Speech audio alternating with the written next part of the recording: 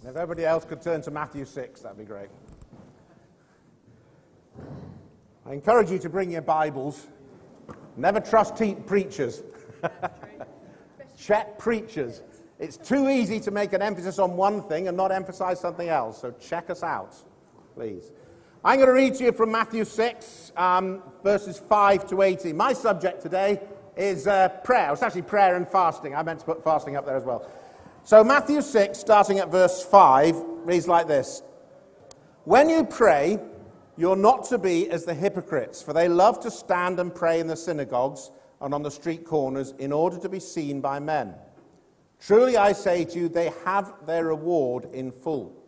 But you, when you pray, go into your inner room, and when you have shut the door, pray to your Father who is in secret.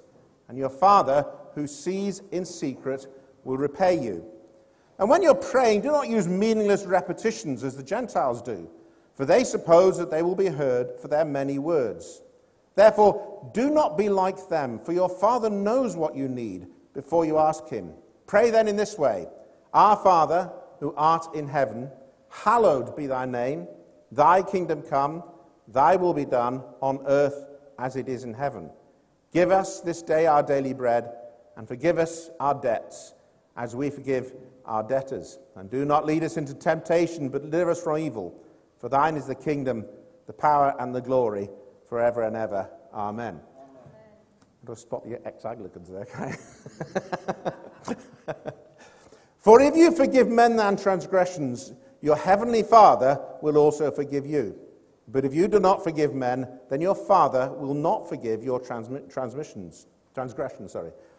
And whenever you fast, do not put on a gloomy face as the hypocrites do, for they neglect their appearance in order to be seen to be fasting by men. Truly I say to you, they have their reward in full. But you, when you fast, anoint your head and wash your face, so that you may not be seen to be fasting by men, but your Father who is in secret. And your Father who sees in secret will repay you. And then in Matthew chapter 7, starting at verse 7, it says this. Ask, and it shall be given to you. Seek, and you shall find. Knock, and it shall be opened to you. For everyone who asks receives, and he who seeks finds. And to him who knocks it shall be opened. Or what man is there among you who, when his son shall ask for him a loaf, shall give him a stone? Or when he shall ask for a fish, he will not give him a snake, will he? If you then, being evil, know how to give good gifts to your children, how much more shall your Father who is in heaven give what is good to him who asks him? Therefore, whatever you want others to do for you, you don't do so for them, for this is the law and the prophets. This is part of, as Lucas said last week, what Lucas described as the manifesto of the kingdom of God. It's a very important part of Jesus' teachings. And one of the ways you know this is that it's written in poetry. I don't know if you realize that. Poetry is a great way. If you've got an oral tradition, if you don't want to write things down, poetry is the best way to remember it.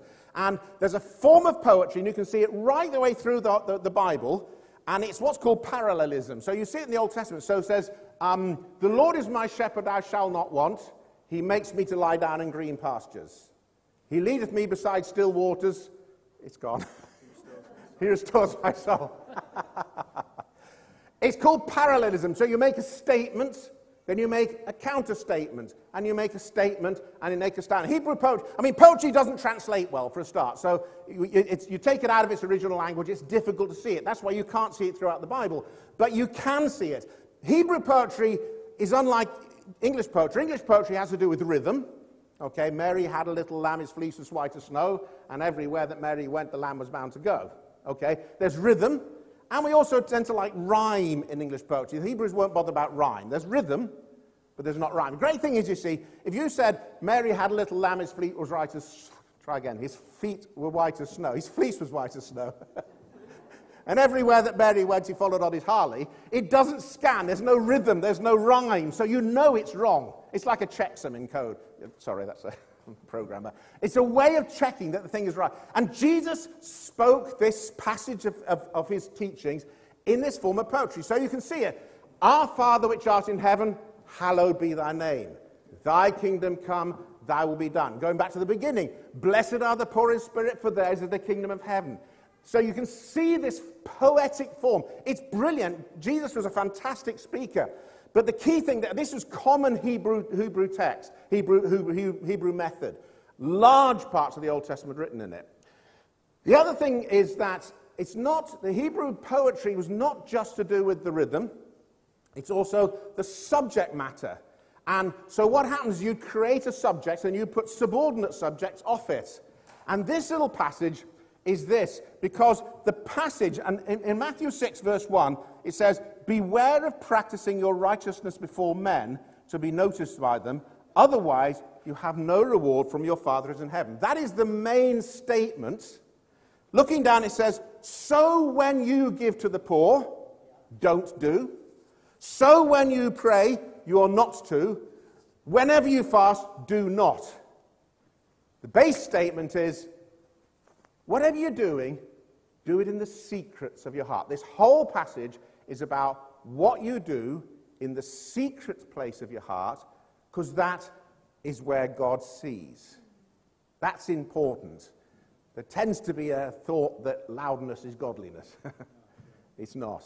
As Lucas spoke last week, mentioned about the lady who had the hemorrhage. Let me read this to you. This is Mark 6.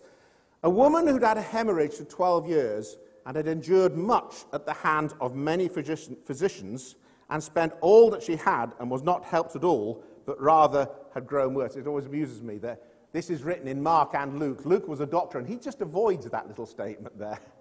And spent all that she had and was helped, but it had rather have gone worse.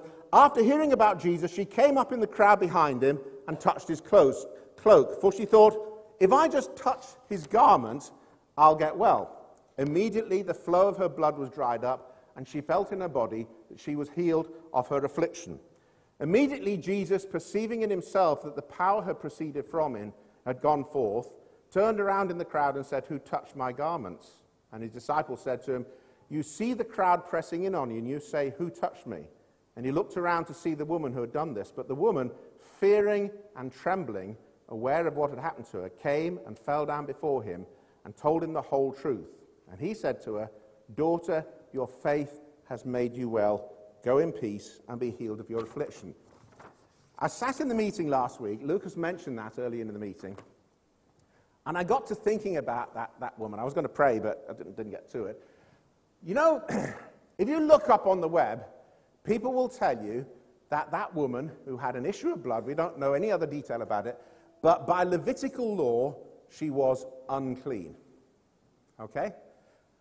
If she is unclean, anybody she touches becomes ritually unclean. So she's been there for, what was it, 13 years, 12 years, whatever it said. She is by this stage an outcast. Socially and in religious terms, she's an outcast. She cannot touch anybody. So here is this poor lady coming to see Jesus. She must have been desperate. She cannot show her face. We're talking about first century Judea. People would know her. These days you can stand out in a crowd and nobody knows you. They would know her. If they recognized who she was, they would have ousted her because they cannot be touched by her. She cannot show her face. She cannot go to Jesus and tell him because, first of all, she might have to show her face. But secondly, if anybody heard what she said, she would be thrown out of the crowd. And this is the thing that got to me about this lady. She said nothing. She didn't even speak to Jesus. But she had the faith to be healed. I love that. I love the fact that God saw in the silence of this hurting woman the crying of her heart. God sees in the secret. You know, when I was preparing this, I realized that of all the blessings of the Christian faith, there are many, many blessings. The primary blessing, of course, is this, that we are not held responsible for our sins. That is the greatest blessing, that when we stand before the Lord, the price for our sins has been paid. But I would say the second greatest blessing, in my experience of the Christian life, is prayer. Prayer is the greatest joy that we have. That we can come into the presence of God. There's nothing quite like that. And I have to confess, one of the things, if you're ever asked to preach, be prepared to get condemned. I go through terrible times where I say, how dare I preach this? Wesley said, if you know it's truth, you've got to preach it. I can tell you the story of Thomas Bowler. Wesley knew he wasn't right, and he knew what right was, and he couldn't find the experience, and he said to this guy, Thomas Bowler, who was a Moravian, he said, how can I preach this? And he said, preach it until you know it. It's truth. That's the responsibility of the preacher, to preach truth. So when I've been preparing this, I know that I have to learn. I know that I'm talking to myself. Because prayer is the greatest, and well, the reason I realize this is I know that I don't pray enough. Okay? I'm not talking ought. Okay? There's a lot of oughts. There's a lot of you ought to be doing this and all. I know that I'm missing out. I know that the greatest joy in my life is when I sit down with the Lord and I open my heart and I wait on God. Why don't I do it more? Because I've got a job and I've got a business and I've got family. Matthew 6:1 says, beware of practicing righteousness. I've already talked about that, haven't I? So this whole section, this first section here, is to do with speaking to God, that God hears you in the secret place. Matthew 6:6 says, when you pray, go into your inner room, close your door, and pray to your Father who sees in secret. You know, if you look at Christian biographies, you will very often find biographies of preachers. You'll find biographies of evangelists. You'll find biographies of missionaries. Quite often, autobiographies. But I tell you what you won't find very often is biographies of, let's call them prayer warriors or intercessors. There are one or two. Rees Howell. If you ever want to read a book about someone who prayed, read the book called Rees Howell, Intercessor. It wasn't written by him. It was written by somebody else. Prayer is a secret thing. I was reading the other day about the Hebridean revival. This happened in 1948. And if you look in Wikipedia about the Hebridean revival, and basically up in the Hebrides, the Lord suddenly broke out. They were in a meeting, and suddenly this people started crying out to God. And there was a revival among the Hebrides. It's fantastic to read. If you look at it on the internet, you'll find that the name that comes up is Duncan Campbell. And he was the main preacher. I said Duncan, not Donald, and Donald was the speed. Yeah. Duncan Campbell. But I'll tell you, if you read the story, that wasn't the reason the revival happened. There were two little old ladies who set themselves to pray. And it's interesting, if you look at revival, and Rees Howell is another example. Rees Howell was involved in the Welsh revival in 1904. If you look at revival, there is normally a figurehead, but somewhere behind the scenes is a prayer warrior or more, 2 or 3 normally. And what you'll find is, these people you don't hear about, because praying is secret. There's no prayer ministry. I know there's reason for calling it this, but I shy away from the term prayer ministry because there is no such thing in the Bible as a gift of prayer. Okay? It's open for everybody. Everybody can pray. Now, certainly the Lord may take certain people aside and say, I want you to pray. There's no, because if you say, I've got a prayer ministry, it says, oh, I haven't got a prayer ministry. Somebody else hasn't got a prayer ministry. Somebody else hasn't got an evangelism ministry. Evangelism is for everybody. Prayer is for everybody. Yes, there's an evangelist gift. There isn't a gift of prayer. Okay? Praying is something, praying is the most needed operation, the most needed function in the church, but is the one with the least publicity. But behind every single revival, there are people praying. I read a while ago about a revival that broke out in Bradford. And the first thing that happened, the Lord started moving and the church prayed. and they prayed night, and they prayed day, and they didn't pray nice little comfortable prayers. When I first was converted, I was converted into a Baptist church in my mid-teens, and I came up to Warrington through some process a while later, and I came into a church where it was on the tail end of revival, but I went into a prayer meeting, and I was used to prayer meetings where someone would say a nice little neat prayer, and then somebody else would say a nice little neat prayer, and it was all very nice. And in this prayer meeting, they all prayed together. And they stood up, and they shouted, and they cried, and if someone started saying, yeah, Lord, it was like Des, you know. It was so noisy, and so much happened. Okay, I'm losing my track here. Matthew 6:9, Jesus says, don't use vain repetitions. You know, I was born into a nominal Anglican family, and my dad was in the army, and he was stationed in a little village in Shropshire, and I was sent to the local school, and the local school was next to a local church, so on a Sunday morning, he decided I needed to go to Sunday school. They didn't go. And the priest, the vicar, taught me that when you come into church, you've got to kneel down and say the Lord's Prayer. I could rattle off the Lord's Prayer in about 10 seconds flat, less, at high speed. That's not what Jesus is talking about here. He gives the Lord's Prayer, and immediately before he says, don't use vain repetitions. It's not a case of trotting out the prayer. There's nothing wrong with praying the Lord's Prayer, but it's a pattern. So let's look at the pattern. Can you roll it on a bit? Oh, and the next one. Sorry, forgot about that one. Okay, leave it there. First of all, it says, Our Father, who art in heaven, hallowed be thy name. The word hallowed is simply another translation of the word holy.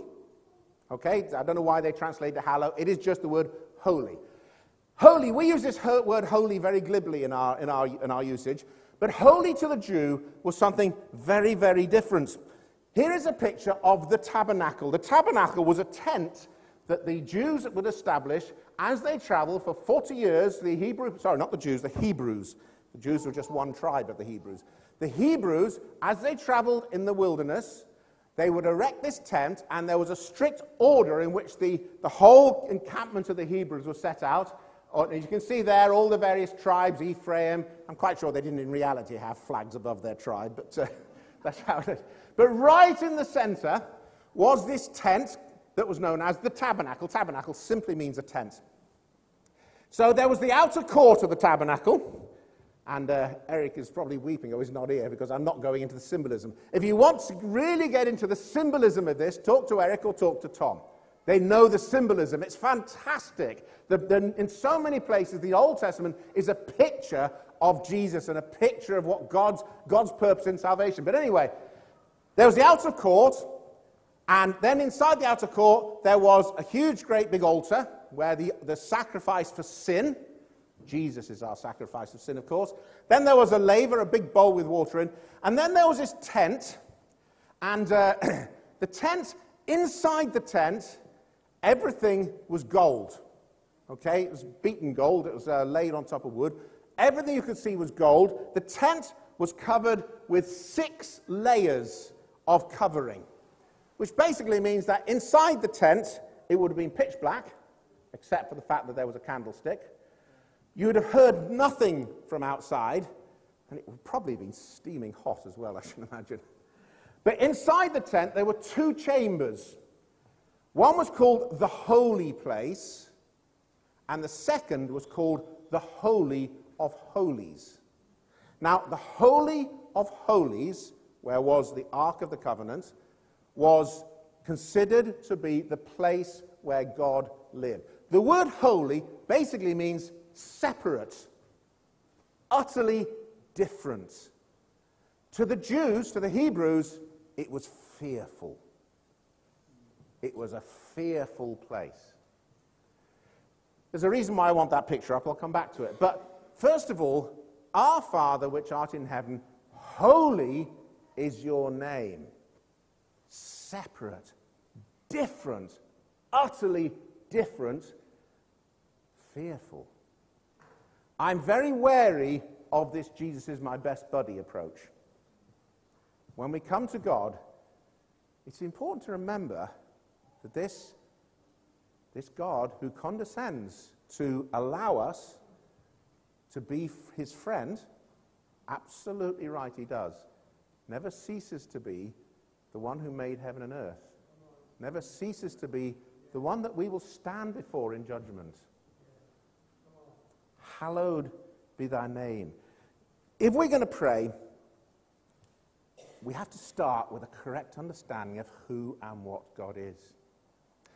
The reason I want that picture up there, I believe that in the heart of every spirit-filled Christian, there's a Holy of Holies, a place that is only God. As Christians, we have to learn, we have to find the way into that place in whatever circumstance we're in. The tabernacle is a picture of our relationship with God. Let's move on. Matthew 6:10 says, your kingdom come, your will be done on earth as it is in heaven. The kingdom come obviously has to do with evangelism. All right? But not just that. The kingdom of God is the kingdom where God's will is worked out. And firstly, that's in here. If we don't come to pray with a desire to be and do as God wants, then God will not hear our prayers. Absolutely fundamental. If we cannot say, Lord, in my life, let not my will be done, but thy will be done, that was Jesus' prayer, then we will never pray properly. Matthew 6:11 says, give us this day our daily bread. Can I encourage you, pray for today. Okay? What I mean by that is, it's very easy to have generalized prayer. This is what I do. First of all, and please understand this, prayer is a very personal thing. It's your own relationship with God. So I can't tell you, do my thing. My relationship with God is my relationship with God. Yours might be different, but there are certain principles that are true. First of all, for me, find a place. You have to find a place and a time when you can find the holy holies in your heart. For me, it's the morning. Okay?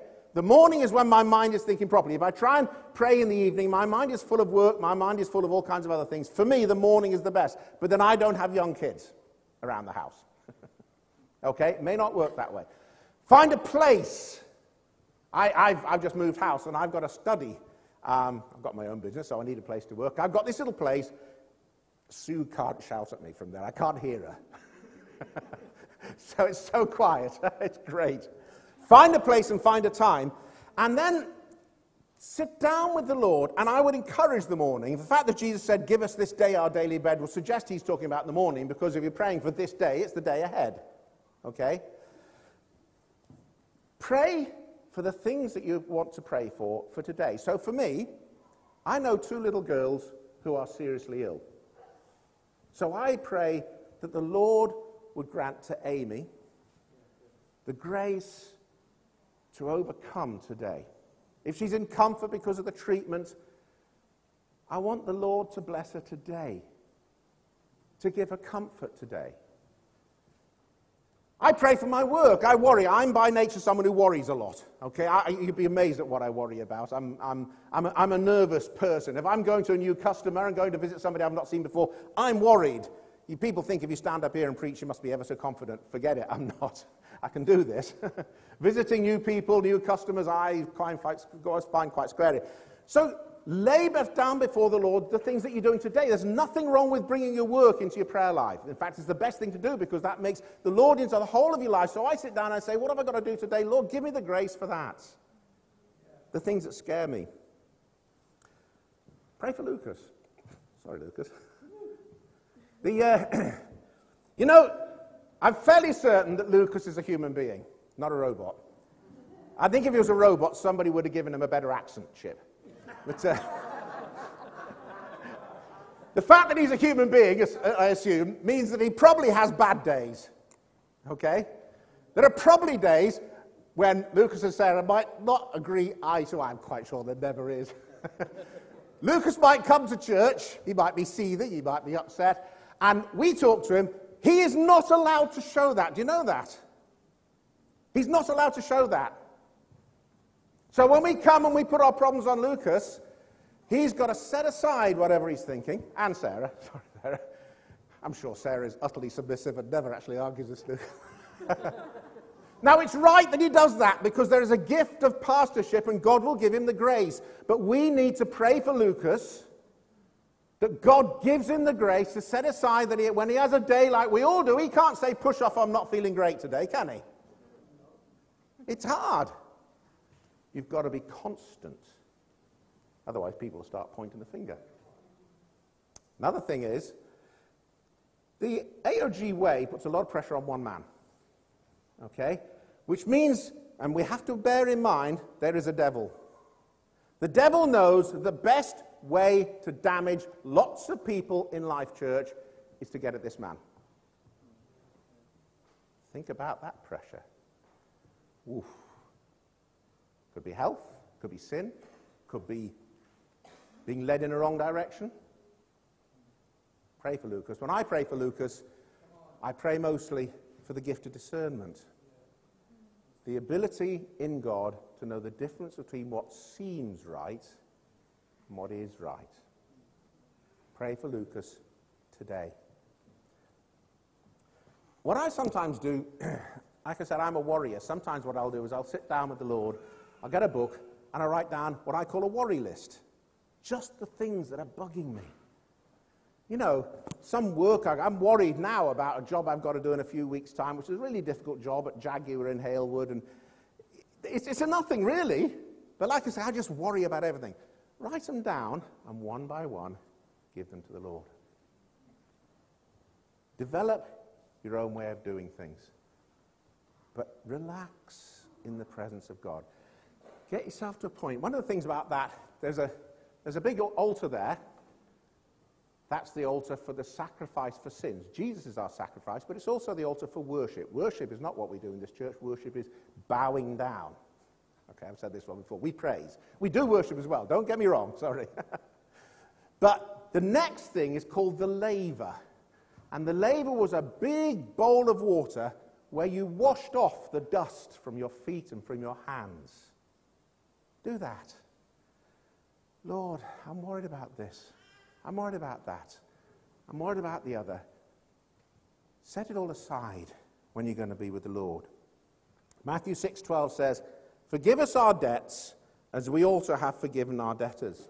And again in Matthew 6:14, if you forgive others for their transgressions, your heavenly Father will also forgive you. But if you do not forgive others, then your Father will not forgive you for your transgressions. That word transgressions, in the first verse there, it actually means debts, but it's obviously not meaning debts. But I love the way the old translations translated. They said transgressions, or trespasses was the word they used. Trespass is when you tread on something that somebody else is. And I was thinking about this the other day. It's a lot. We think in terms of people who, you know, they persecute you or do terrible things to you. But in truth, who trespasses on your feelings the most? I'll tell you who. The people who are closest to you. Some couple of years back, my family clubbed together and we bought Sue she's going to kill me because she hates it when I talk about her. We bought her an iPad, okay? She's a bit of a technophobe. We didn't know it would work, but she actually took this iPad.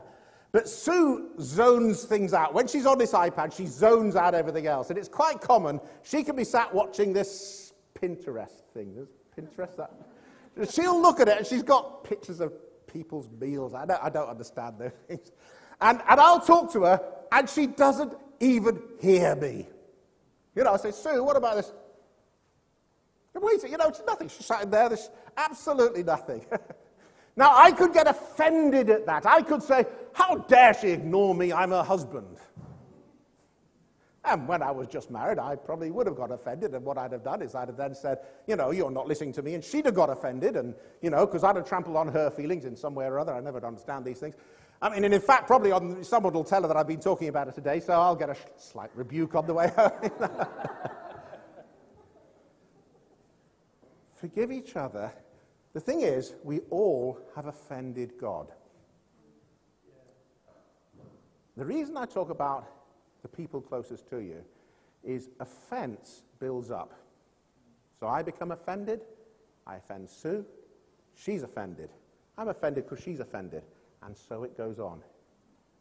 In your marriage, forgive those that offend you. There's a right time to apologize. Sometimes you get the wrong time and it doesn't work. There's a right time, I've learned, to say I'm sorry. It's in your heart. Forgive. Don't let offense build up. Matthew 6:13, do not lead us into temptation, but deliver us from evil. I'm going to go through this fast. Basically, that has to do with leading. The fact that Jesus talks and says we've got to seek God for leading in our lives, there is an attitude that says, oh, God won't let this happen. We have a responsibility to listen to God, to do the right thing that God wants us to do. We have to be praying, and this is why we pray again for Lucas, that we have to know the way that God wants us to do. That's part of prayer. So part of prayer is saying, Lord, what do you want me to do about this situation? What do you want me to do about that situation? It's important to do that. Very quickly, because I'm way out of time, the next section is about fasting. Fasting, Sue and I disagree over this one. I don't believe there is an approach that says fasting shows God that you're serious about things. If you take that route, you're going to say, okay, if I walk around in barefoot on thorns, then the Lord is going to see I'm serious about things. I'm not into that sort of thing. I tell you what fasting is really, really good for, though. Fasting clears the mind, because when you eat, your body is using oxygen, and the oxygen isn't going to your brain. That's why you go to sleep after Sunday lunch. If you stop eating for a couple of days, your brain will be so clear. That's why Jesus said this kind comes not out but by prayer and fasting.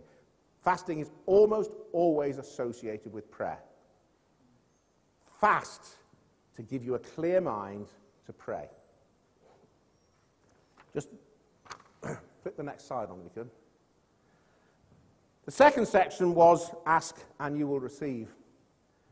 Those are some of the verses, just some of them, where Jesus says, if you ask, I'll give it to you. Now, as Christians, we read, if you say to this mountain, be taken up and cast into the sea, it will happen, and all things that you ask in prayer and receive, you will believe. We all say, oh, yeah, amen, Lord. But if you're a skeptic like me, to be absolutely honest with you, I'm saying, yeah, I know, I've heard it. Do we really believe that?